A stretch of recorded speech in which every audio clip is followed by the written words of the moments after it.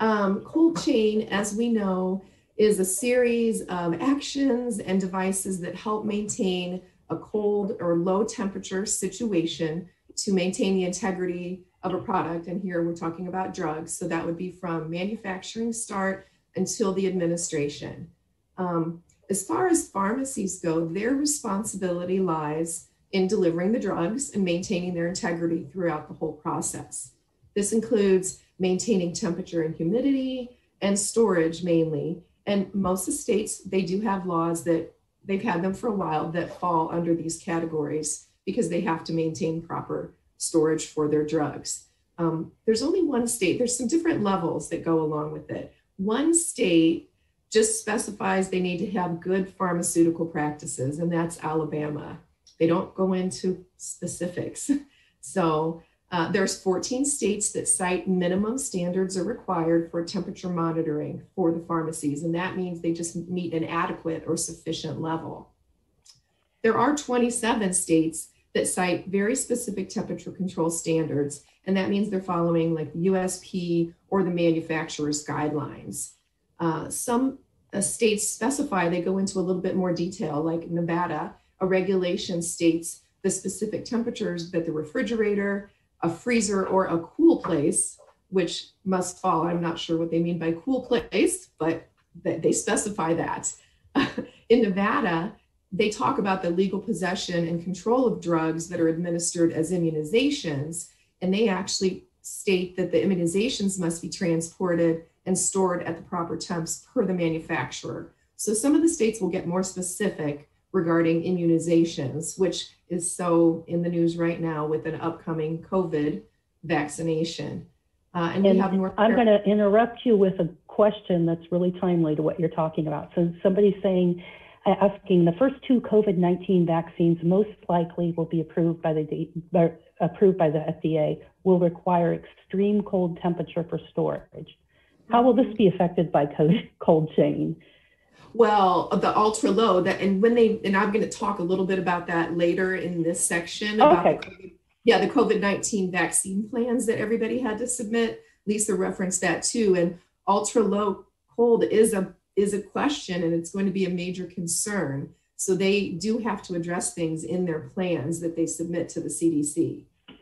So, and we know that we already have products being shipped and in cold chain that have to follow that ultra low temperature. So right, there is already a good way to ship those products and make sure they stay in cold chain. And then the pharmacies that receive them have already been doing with other products. So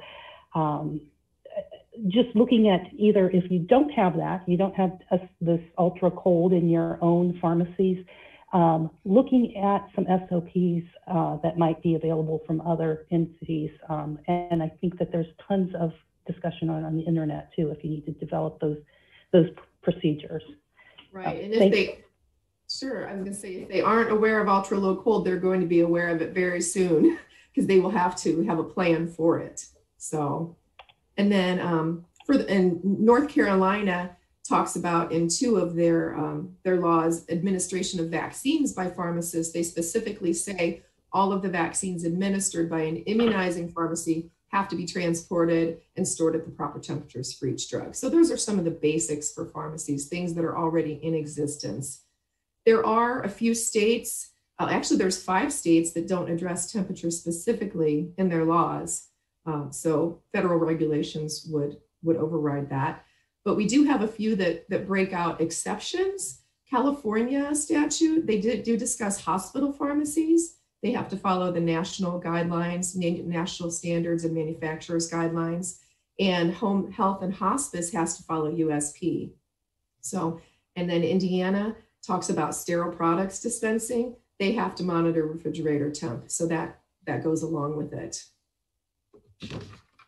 And then Rhode Island, they have a general requirements regulation that they do discuss institutional pharmacy requirements, and they have to store and label their drugs per their state Food and Drug and Cosmetics Act, which is a little bit different. So every state has their laws.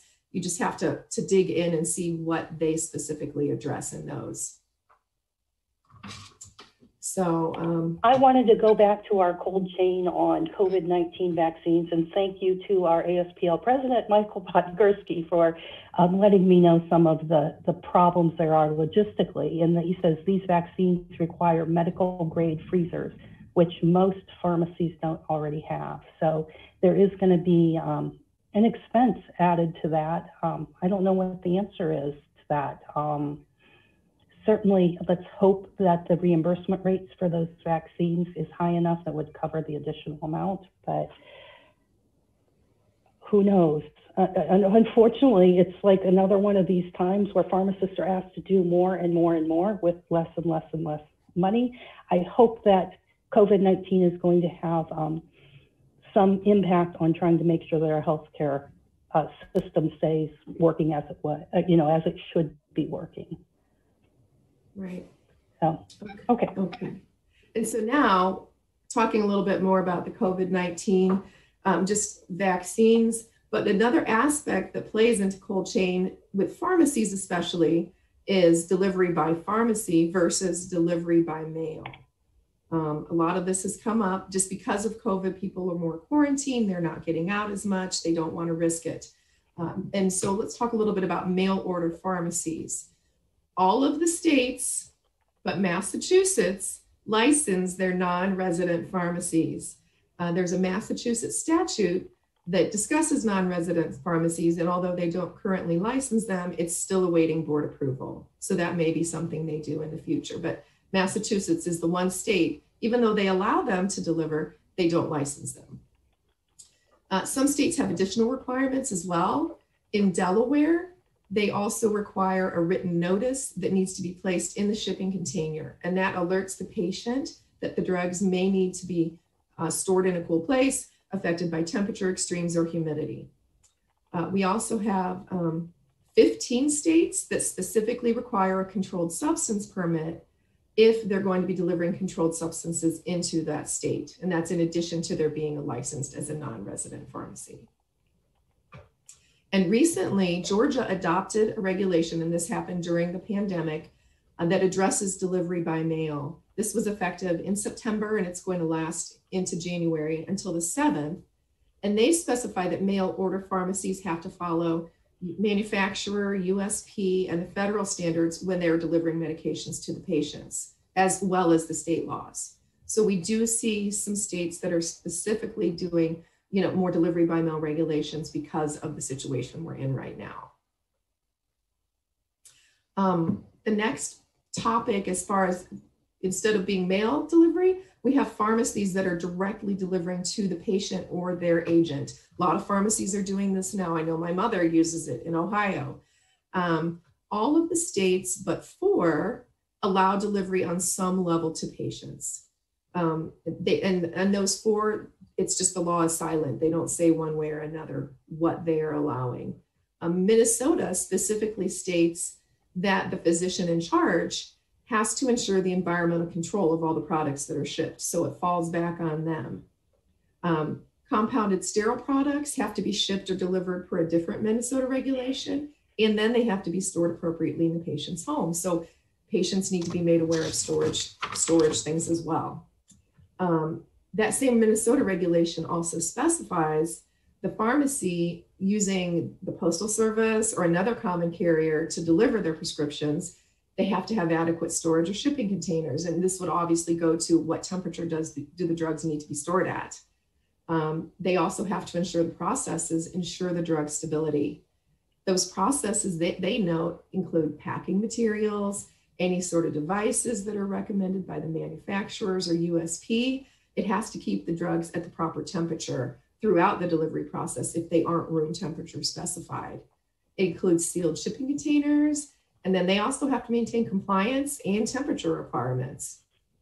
An interesting note on that regulation is that if they're delivering Schedule II controlled substances, which is interesting that they do allow that, they have to have a chain of possession for the delivery, and it has to be documented, and a receipt has to be obtained for those. So that was an interesting one on that. And I have Amy Carlson commenting that the scope of that Minnesota rule is for parental enrolled home health care pharmacies only. And I think that's correct. I think we were just telling this as one of the examples of how the rules are going and moving. So just thank you for that clarification, Amy. Yeah, thank you.